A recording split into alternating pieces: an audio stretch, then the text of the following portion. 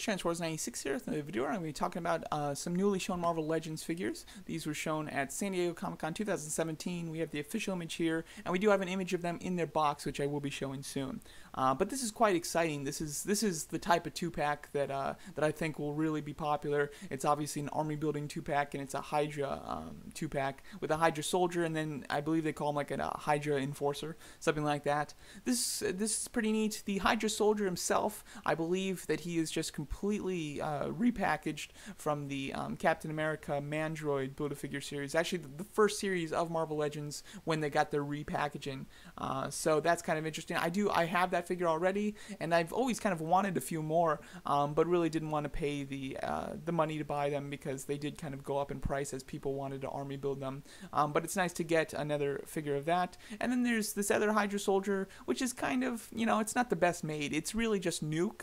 It's the Nuke figure just repainted with a Captain Britain head that's obviously repainted. So, I mean, it fits together. It does look very nice together, but it's kind of lazy in the fact that it is just all repaints, which is unfortunate, but it's still kind of neat. What's really kind of neat about this 2-pack, though, is how much stuff it comes with. It is really kind of packed, which I love, and what's great is it allows you to buy multiple of these sets and to kind of pose and to display your Hydra soldiers in different ways. So as you can see, we do have 2 head sculpts.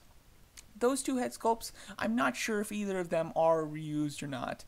They look kind of unique to me, but I wouldn't be surprised if they're new. But it does look very cool, and again, it allows you to pose them or to have multiple Hydra enforcers and have them have like different heads so they don't look completely the same, which is very nice. And then the other 2 head sculpts that you get, one is the Taskmaster one, which that doesn't fit on a Hydra soldier in my opinion, so I don't know what that's about. I don't think that that's going to look good. Is it actually from a comic or anything? Because that just seems like they just repainted it to look like a Hydra thing and threw it in this package. That to me doesn't fit at all. And then there's the helmet that came with Nick Fury that you used as a shield soldier. I think that works for Hydra.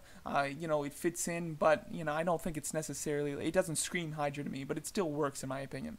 And as you can see, you can have the regular one displayed with his regular vest, like from the Captain America wave, or you can display him with this vest. See, here's the other one. This vest does look very cool, and that to me looks unique. I can't picture that on another figure, but I would be kind of surprised if it is 100% unique.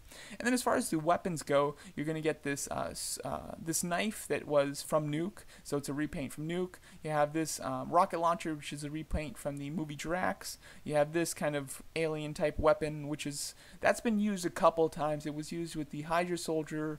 No, maybe not. No, it was used for the AIM soldier, and then it was used with most recently with Nuke. I believe he came with one of those.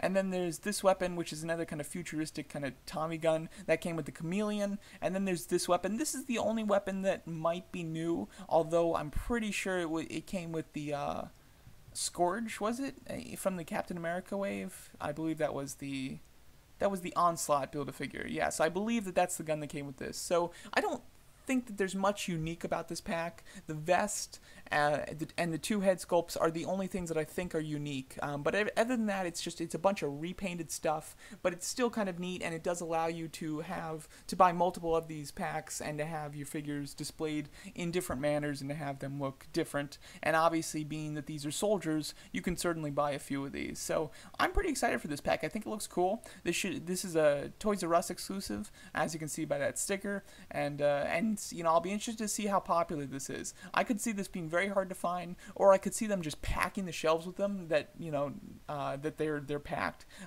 in general. So it'll be interesting to see how popular this is.